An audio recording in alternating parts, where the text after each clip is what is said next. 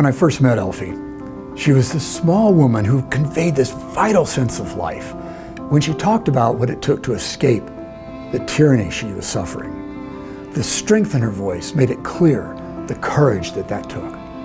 And when she talked about the freedom that she found after she escaped the tyranny, that spark in her eye conveyed how much that freedom really meant to her. It was clear that in coming to America, Elfie not only found a wonderful husband and a place to make a home, she found the principles that went to the center of her life, the principles of liberty that she had done so much to find. When she found the Institute for Justice, she was so excited because the Institute for Justice was doing so much to defend those principles. We are delighted to be able to share Elfie's stories with you. We are honored that she has chosen to support the Institute for Justice with her legacy that inspires us all. Elfriede Elfie Gallun was born in East Prussia in 1932. In 1945, with the Soviet army closing in on her village, Elfie was separated from her family during a mass evacuation. At just 12 years old, Elfie ended up in a bomb shelter in Berlin, subsisting on raw potatoes and other scraps.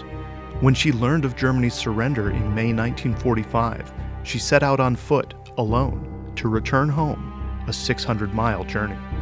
But even after being reunited with her mother and siblings, life did not return to normal. Under Soviet occupation, nearly all private property was confiscated by the state. Many refugees, including Elfie, were forced to labor on collectivized farms to provide for their families. Though she was only 14, she was put to work cutting trees to be shipped back to Russia. Mom never really liked to talk about what she had to do on the farm. I did know that the hours were long and the labor was very hard, and she was willing to do anything to find a different job. To escape the hard physical labor, Elfie took a job in a Communist Party food store, requiring her to join the Communist Youth Organization. When the group arranged a trip to East Berlin in 1951, Elfie seized the chance to glimpse freedom. She snuck away from the group and visited West Berlin, but was spotted by Communist Party members while crossing the border on the way back. Well, my mom was back at work. She was cleaning out a butter churn, and her boss came over to her and said, "Elfie, don't look up. The police were here asking about you. You need to leave, and you need to leave right now." So she left, and she couldn't take anything with her. If she'd have stayed, she would have been imprisoned for 10 to 20 years. Elfie fled to a border town separated from West Germany by a river, razor wire, and landmines. I walked all day, wondering what I should do next. I knew I had to get across. I was so close, and yet a million miles away, but I had to try. Out of desperation, she knocked on a random door near the border. So this big burly man who didn't know her took her in, offers mom food, shelter for the night, told her how to hide from the guards. She made it down to the river, waited for the police to pass by, and in the middle of the night, she shinnied across the remains of a railroad bridge. The ties had been removed, so there were just 2 steel rails spanning across the river. It got to the other side, and she was free. Elfie later captured her journey to freedom in a letter to then-President Ronald Reagan. My heart was beating so fast, I thought it would burst in my chest. I took a deep breath. There was something in the air, something wonderful, and then I realized it.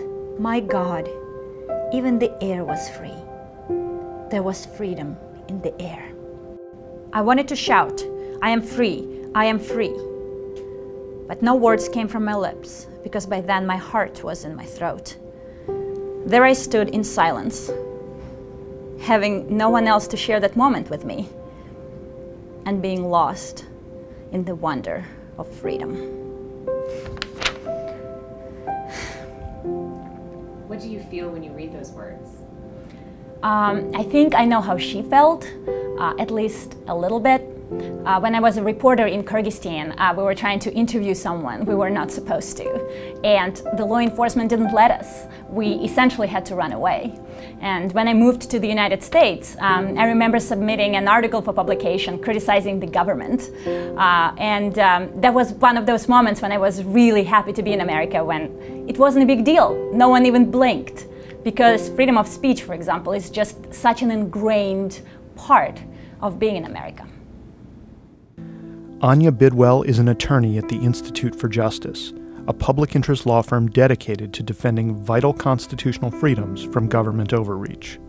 Growing up in the former Soviet Union, she, like Elfie, knows how fragile and precious freedom is. In 2019, Anya became the third attorney to hold the prestigious Elfie Gallun Fellowship in Freedom and the Constitution at IJ. Elfie spent her entire life sharing her love for liberty with the world and making sure that this liberty is not lost and is not taken for granted. Elfie and her husband Ned created this fellowship to make sure that liberty always has an advocate in the courts, and so her story inspires generations of others. It is my honor to share Elfie's story with others and to devote my life, as she did, to securing freedoms under the Constitution.